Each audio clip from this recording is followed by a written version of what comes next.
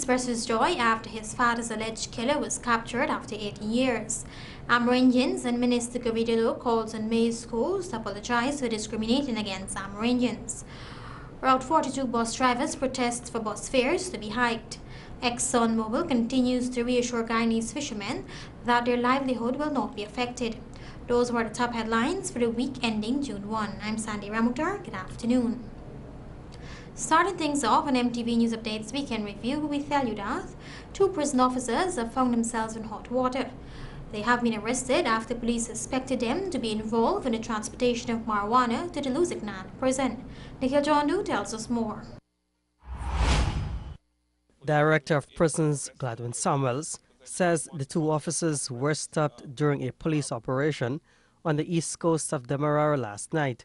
He added that the officers were questioned as to why they were carrying the contraband to the Lusignan prison.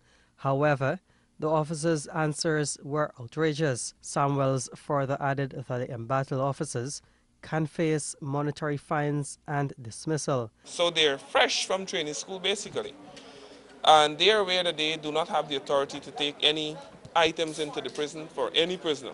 Yet, one of the officers' excuse was that he collected the items with the belief that it was eatables to take for a prisoner breakfast.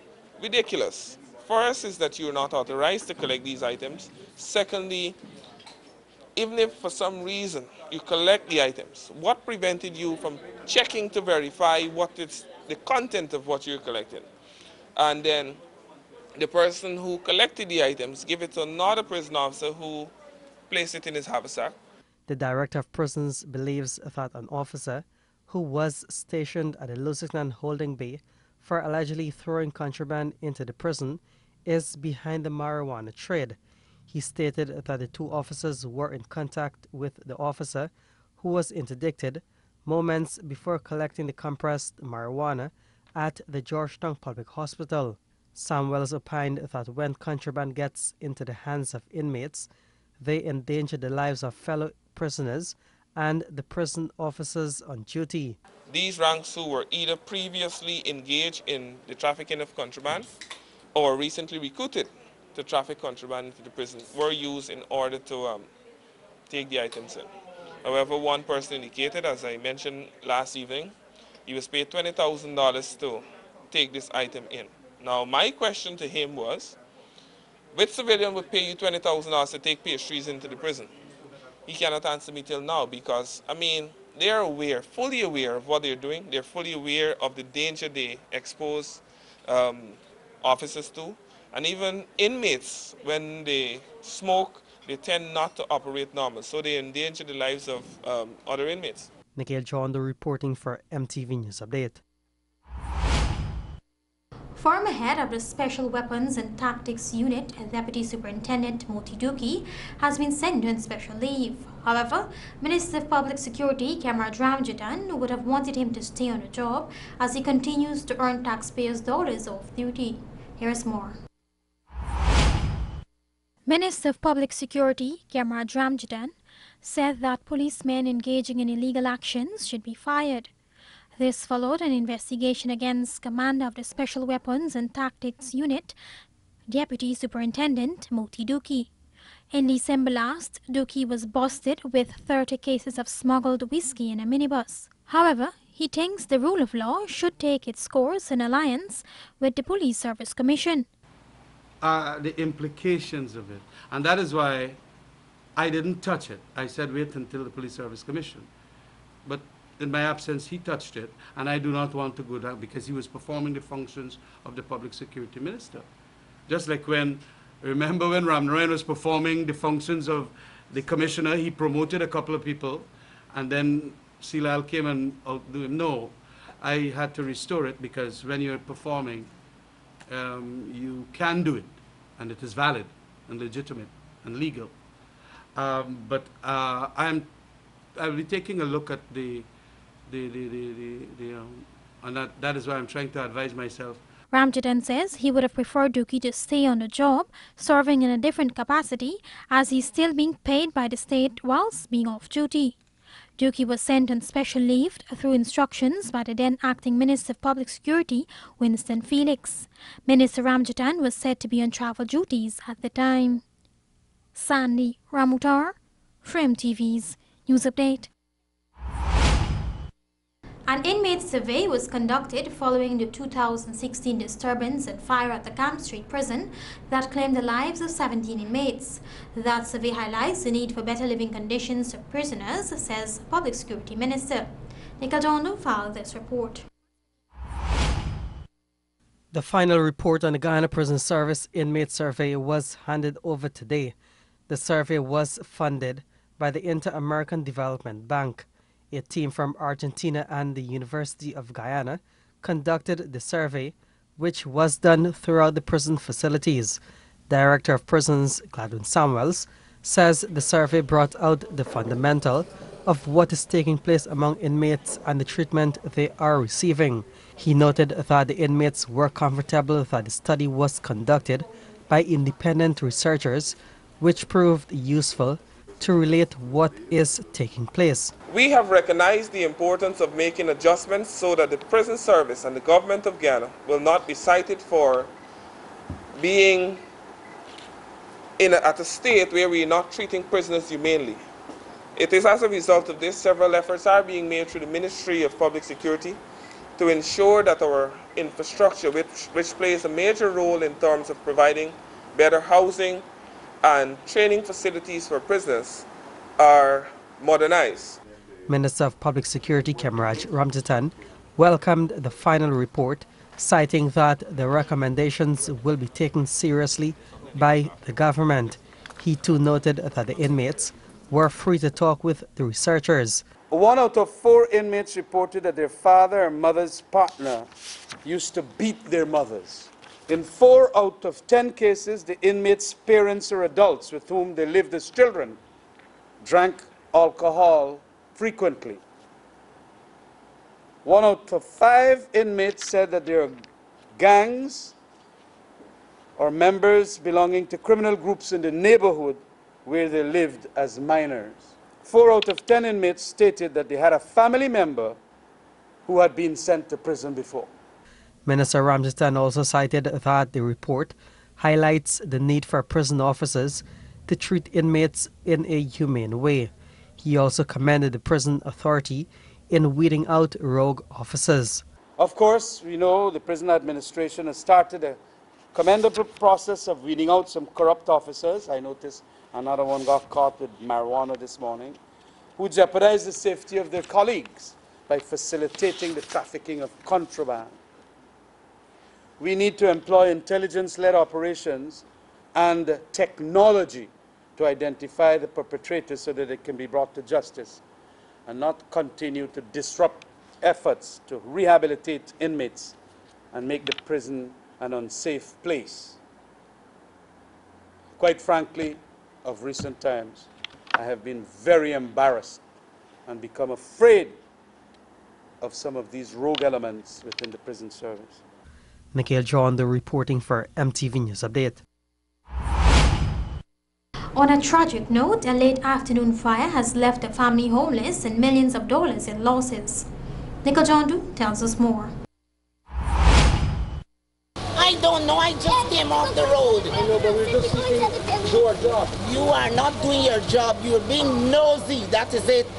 Because I am here, I don't know what has happened. I have not spoken to the people at the fire, and you want to know what happened? Fire yesterday afternoon engulfed the house at Danrad Street, New Tankiti. The proprietor was not at home when the blaze began. The house was owned by an employee of the Guyana Power and Light Company. 3 persons, including the woman's daughter and 2 caretakers, were at home. They escaped unhurt, but were unable to save anything from the building. Like the little girl in the house, like she daughter or something, like something in the house or something. And we come, we see this big chaos, right? The firemen then walk, no doubt. It took a little while to come, but when they come was action. Firefighters responded quickly to the scene and contained the blaze to only 1 building. The building was insured.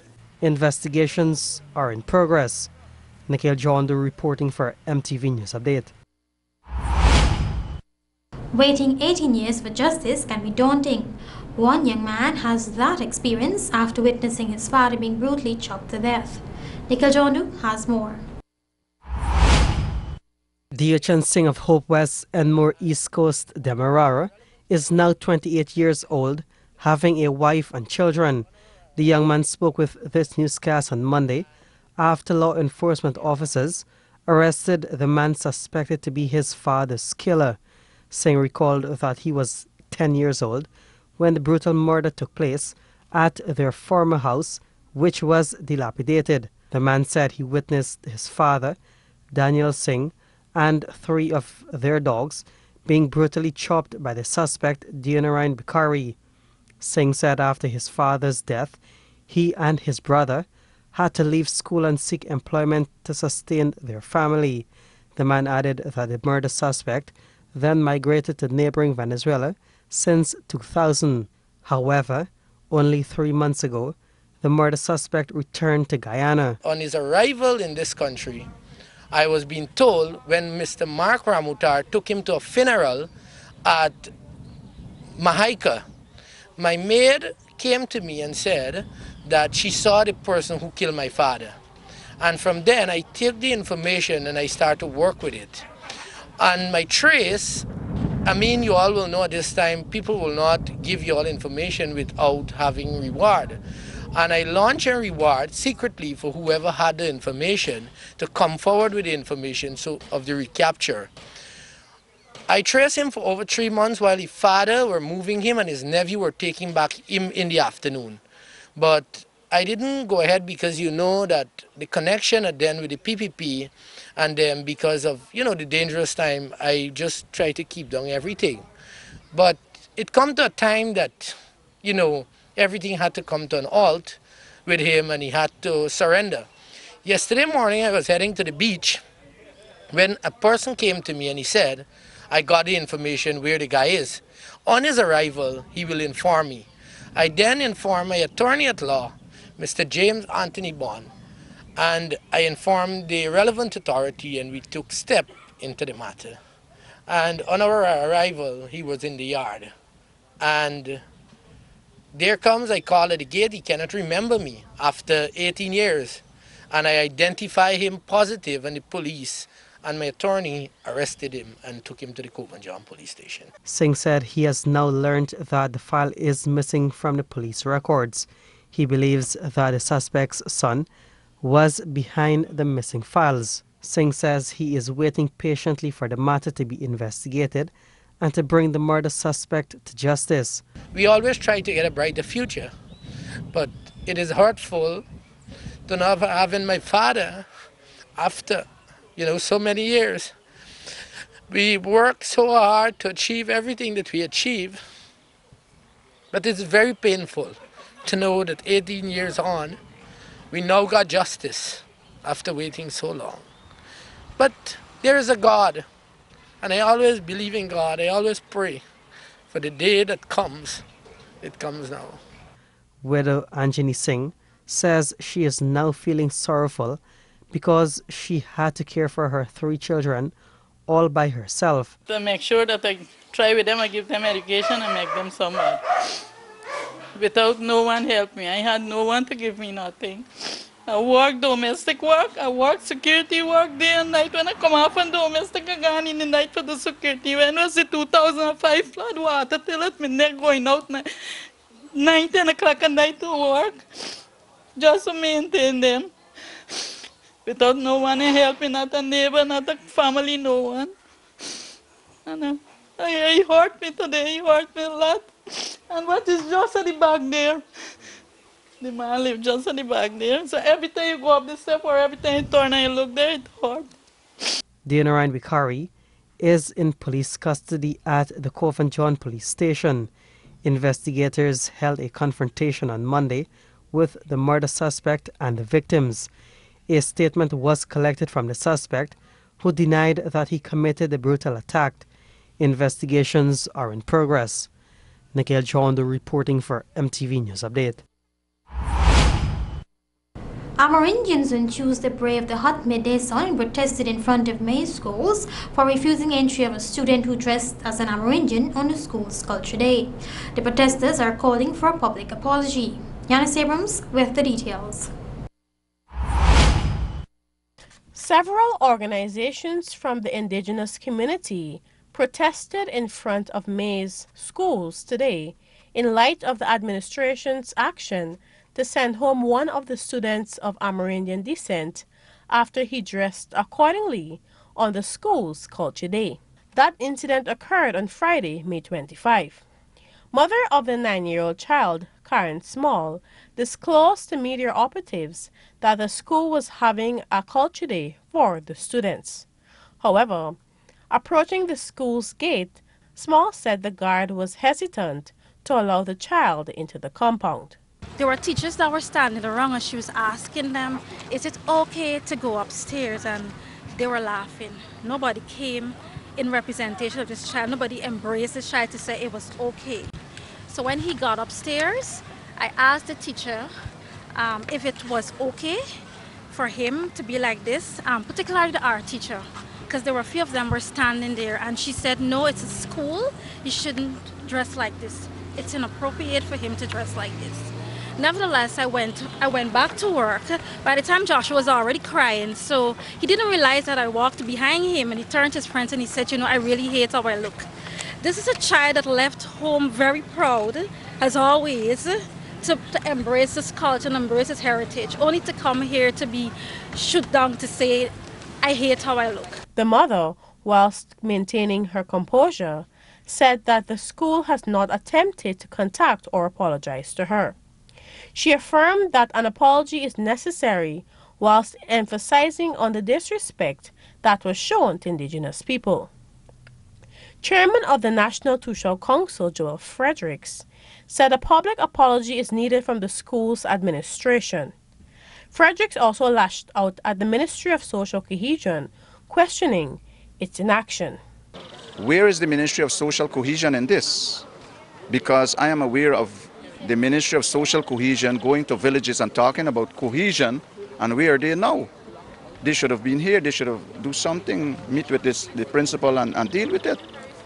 So that is why we are out here.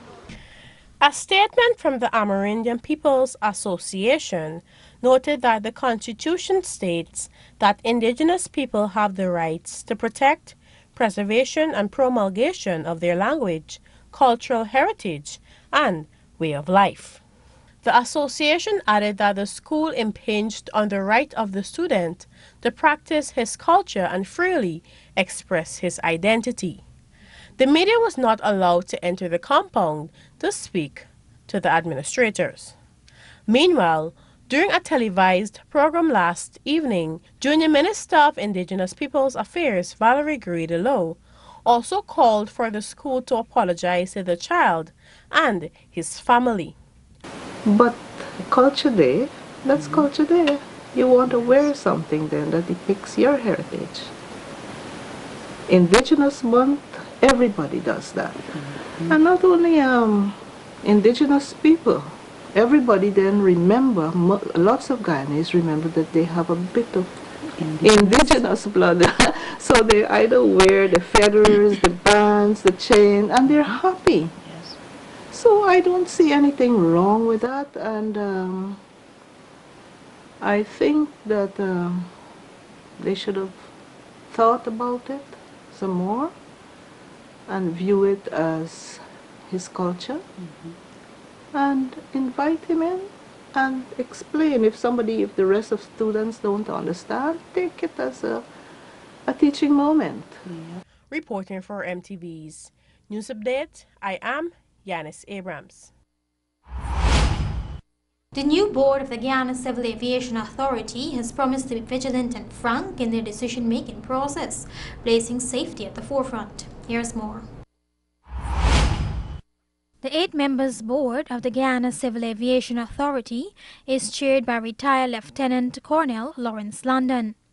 Minister within the Ministry of Public Infrastructure, Annette Ferguson, charged the directors to work in partnership with the government. She also called on the board to establish a working environment free of discrimination. Rest assured, we will give full support to your activities and the programs you have. My appeal also to you, or my charge to you also, is let us ensure that the working environment is one that is free from discrimination and victimization. The chairman of the GCAA board says the installation of the board will pave the way for frank decision-making. He asserted that the board will be vigilant in ensuring there is a safe, secure and economically viable aviation system. This board is going to be very different. We are going to make decisions. We are not going to be whipped into making decisions. You're going to have to put brakes on us. You're not going to whip us to get it done. Put brakes and we are all right. London replaces Director General retired Lieutenant Colonel Egbert Fields and will serve for 2 years in that capacity.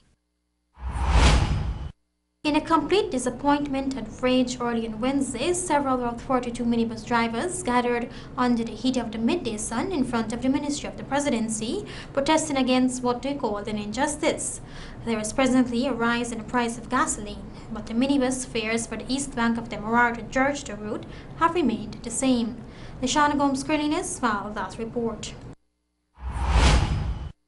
The drivers claimed that they visited the Ministry of Public Infrastructure to get some answers, but were referred to the Ministry of Business.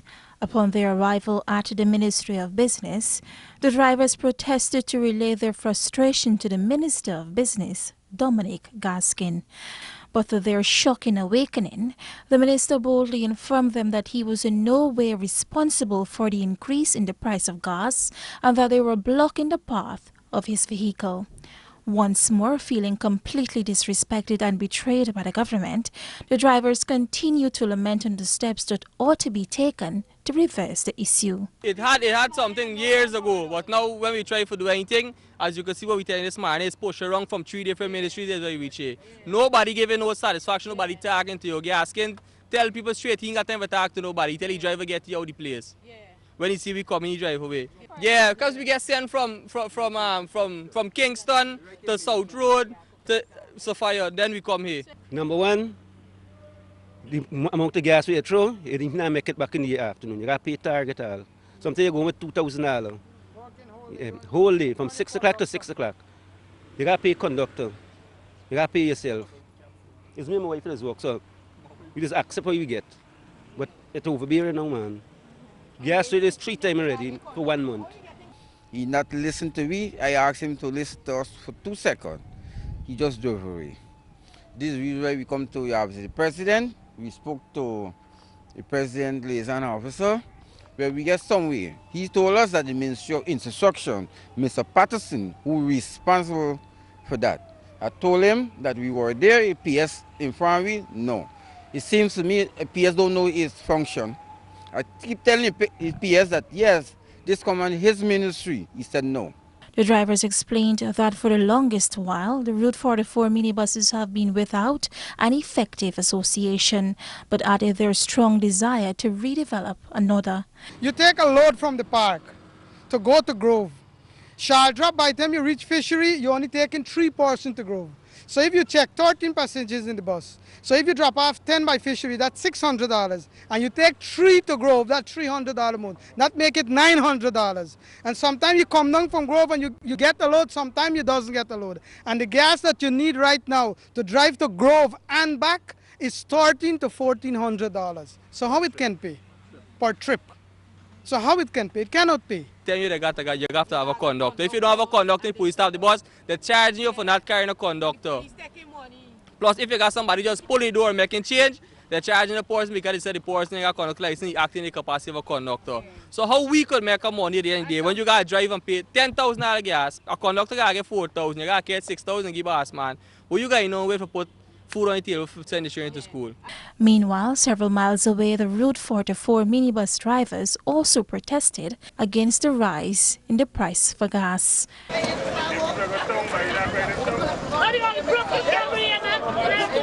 Reporting for MTV News Update, Leshana Gomes-Skrilinis. On a humanitarian note, a single mother is pleading for public assistance as she is left to fend for her 8-year-old son, who is still bedridden, following a vehicular accident in December 2017. 8-year-old Matthew Zaman, who has been bedridden for over 6 months, is now in the care of his mother. The boy's condition came about after he was involved in a vehicular accident. It is alleged that the child was hit by a passing vehicle in the vicinity in Felicity on the east coast of Demerara in December 2017. Following that incident, the child was diagnosed with a fractured skull, swollen brain and bruised lungs, his mother Bibi Shanaz Khan explained. He stayed 13 days in the intensive care unit, after which a breathing track and energy tube was inserted into his body through a surgical procedure. So he was in hospital like from the 18th till up to the 30th January. Then he come home like a week. He spent a week and a couple days, and then he got back. And he spent the whole February. Then he got back till the 2nd of March. He come back. Well, he ain't going, but he going to the clinic. He going to therapy 2 times a week, and he go to the clinic for the track. He go for the change the energy tube like every 10 days. And he just go to the surgical clinic, there's Dr. Duki Clinic, for the head. The single-parent mother of 8 children says she left her job as a cook to ensure her son recuperates. As such, she's calling on the public to financially support her. Well, I got 2 daughters used to assist me, but then it's getting more hard now because they're giving me more, like for carry to the therapy that change the energy tube. Then you got to feed if you pay liquid, so everything has got to be straining. If you make the soup steam green, you got to strain it. Khan says her son is always laid in a stiff position. He does not talk or move. He uses his tongue or eyes as communication signals, according to Khan. On a positive note, doctors had indicated to the mother that it is possible for the child to recover with the aid of intensive home care. Khan says the driver, who's responsible for the accident, has been charged with dangerous driving and placed on $100,000 bail. The matter is still ongoing at the Sparta Magistrate Court. Sandy Ramutar, Frame TV's News Update. Touching on the oil and gas industry, Guyana is poised to start natural gas and liquid petroleum production. However, an oil consultant is urging the government to present effective and realistic solutions to meet the demand for reliable and cost-effective electricity. Here is more. Attorney at law and oil consultant Charles Ramson Jr., during an exclusive interview with News Update, revealed that with the production of petroleum and natural gas, Guyana will be in a position where certain important provisions ought to be made for the country's demand for clean and affordable energy. Ramson stressed this demand for energy is an issue that needs to be addressed. He argued that at present, there is a striking lower capacity to accommodate for the great electricity demand in the country.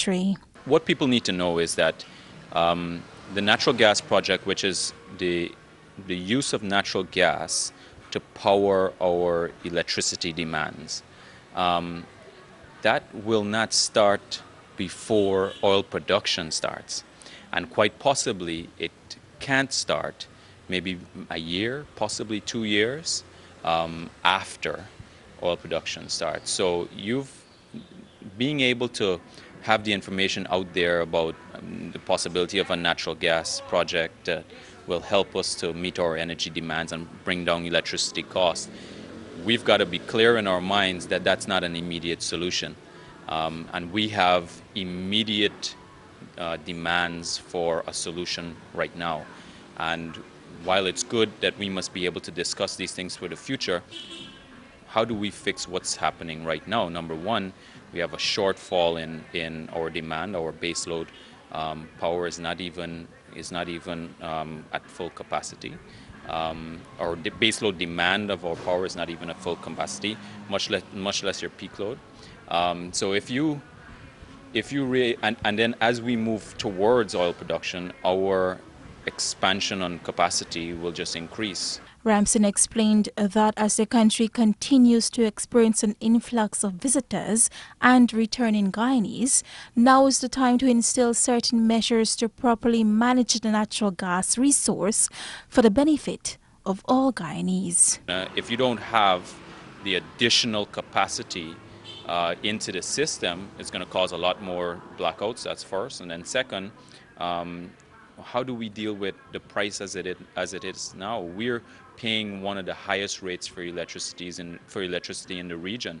So we need a solution. Electricity is the most basic of all solutions. I'm happy that the natural gas project is being discussed for the future, but we need a solution now. And I think people need to know that you've got to press their representatives to be able to give them a solution now.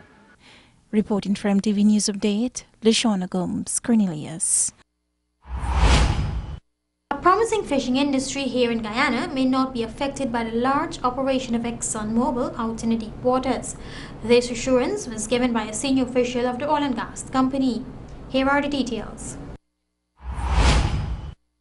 With a continued exploration for oil-bearing sandstones in Guyana's Stabroek Block by U.S. oil giant ExxonMobil, there have been gloomy speculations about the possible negative effects it can have on Guyana's fishing industry.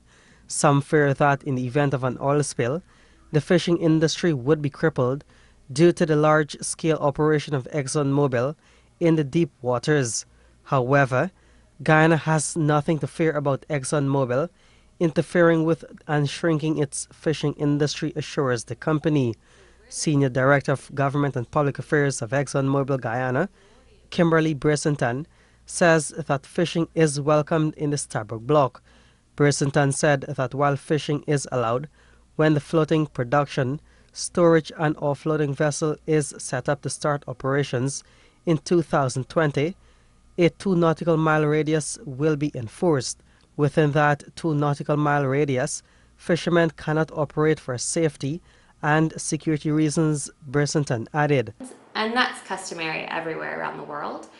But that 2 mile radius around the FPSO, it would take 38 FPSOs, not just one. It would take 38 boats offshore with that 2 mile radius around an exclusion zone to take up 1% of the Guyana offshore. 38, so we're talking 1. So we are at like 0.003% of an exclusion zone in a very deep water, right? So where the Liza field is extremely deep water. So the majority of Guyanese commercial fishermen, fishing activities happen onshore of our operations. And we have done that research as part of our EIA. Brissington also stated that there is a growing tuna industry as deep water fishing is ongoing. She noted that while commercial fishing is taking place just off the Guyana shore, trawlers are venturing into the deep waters. That doesn't mean that there aren't some deep water trawlers and tuna who could go that far, absolutely. And they do. We're seeing a growing tuna industry. But still, it's such a small exclusion zone around one boat, it in no way will impact the fishing, commercial fishing in Guyana through our operations. Nikhil John, reporting for MTV News Update. The opposition party is calling on the public to mount pressure on the government for adjustments to be made for fuel prices. He claims the government has enough fiscal room to do such. Here is more. The government has enough fiscal space to make an adjustment to the increased fuel prices, says opposition leader Bharat Jagdeo. This comes after many motorists, especially minibus operators, have bemoaned the increased fuel prices. So by reducing the tax when the price goes up, you're not even affecting the quantum of taxes collected, because it's ad valorem. It's levied as a percentage of. So the bigger the base, the price of the higher the price of the fuel, your taxes would be higher. This followed protest actions by drivers who are peeved by the increased prices. The prices of fuel is said to have hiked as a result of the impact of hurricanes on the oil industry. Jagdeo predicted that there might be an increase in the cost for transport as a result of the adjustment. Through public pressure, must adjust the rate at the pump. They do have a lot of room. They have the fiscal space as well as the tax play to make that adjustment. But of course, they're tone deaf. He claimed the government might not want to make an adjustment as their interest lies in the collection of revenues. That's a wrap for MTV News Updates Weekend Review. The newscast can be viewed online on our MTV's Facebook page and also on our YouTube channel. Join us Monday, June 4 at 7:30 for another edition of MTV News Update. On behalf of our news team, I'm Sandy Ramutar, thanking you for watching.